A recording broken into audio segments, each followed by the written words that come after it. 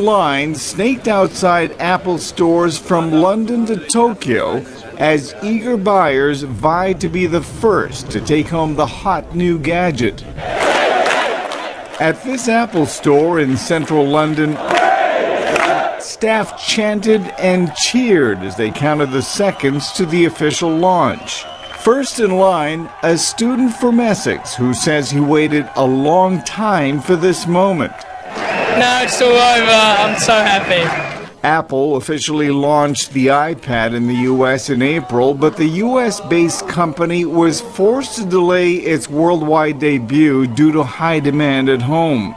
But self-described nerd Kenta Asada said the wait was worth it. I can't say anything.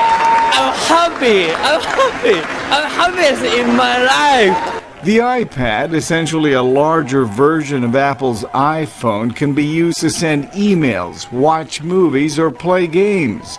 It's also seen as a potential game changer for the struggling newspaper and magazine publishing industry because of its built-in electronic reader. In Rome, where some in line were greeted with espressos and juggling clowns, a man who identified himself as Vincenzo said he was looking for an all-purpose computer. I think I needed to do all the things it can do, like book reading, and to replace my computer during trips abroad. Equally excited fans greeted the launch from Hong Kong to Frankfurt, where some arrived as early as 3 a.m. to be first in line. British comedian and broadcaster Stephen Fry described the launch as part hype, part cultural event. I know some people will regard that as peculiar for a digital device, but it's more like an album launch or a film premiere, because the device is not just something for nerds. It's it has a cultural meaning too.